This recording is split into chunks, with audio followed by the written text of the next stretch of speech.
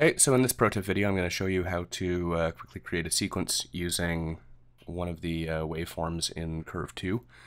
Curve 2 is a really cool synth that takes a fundamentally different approach to sound architecture than I've encountered in many other synths, relying on drawn waveforms to do pretty much everything.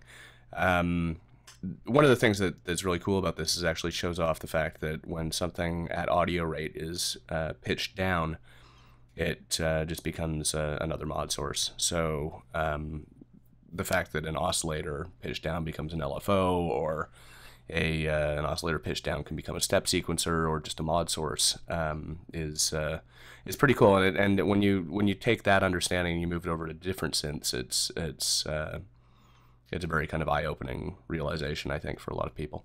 So this synth is actually one of the better kind of implementations of that, and it's pretty cool to be able to kind of work with it in that sense. You can do some really fluid things with it.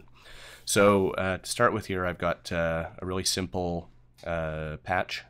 I'll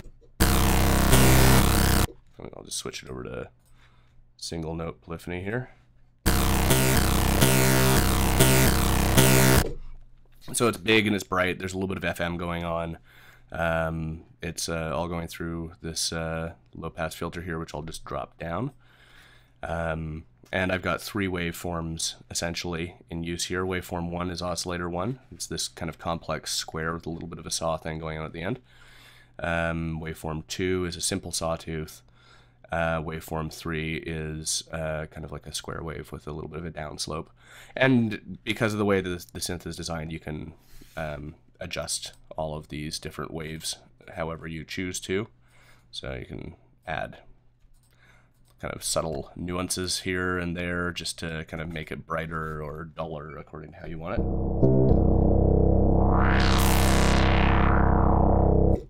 So it's a great sounding synth, but one of the cool things that you can do with it is you can use all of these waveforms for different things. So I'm gonna grab wave 10 here, and I will clear it. Wave 10 I'm actually going to assign to an LFO slot over here now. I'm not going to use it as an LFO. I'm going to use it as essentially as a step sequencer. So it's all going to be based off of the root note. So if you play a C, basically the 50% value is going to be C. Plus 100% is going to be up an octave, down 100% is going to be down an octave.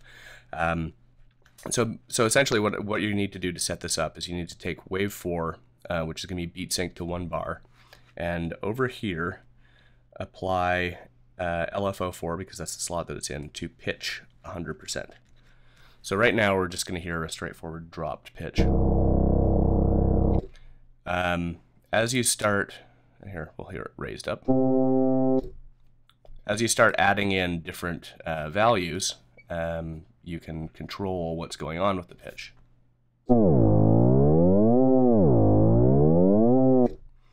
So I'm just going to quickly make a simple sequence here, which I'm going to do as quarter notes, and this should make sense.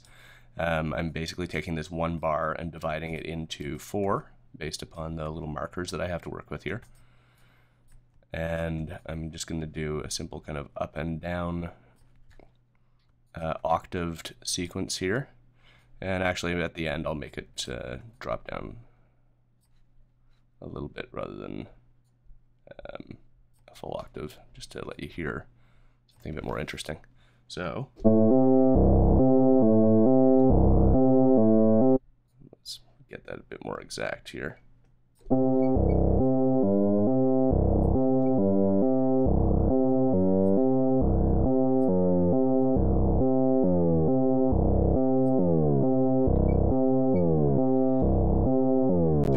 Cool.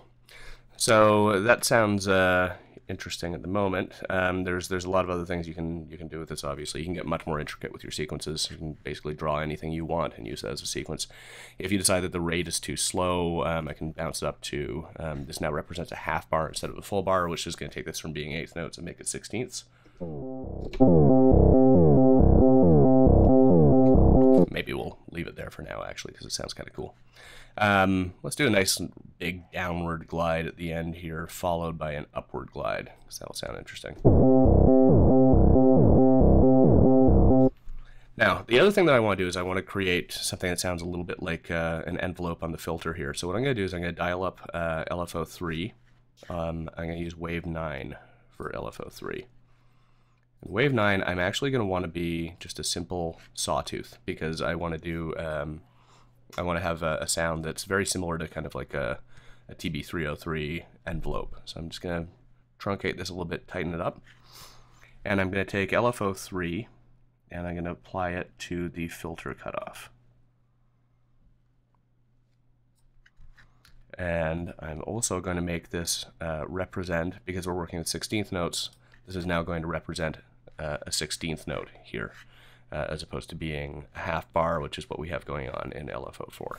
So now we should hear something that sounds a little bit more like your typical kind of acid sequence or something like that.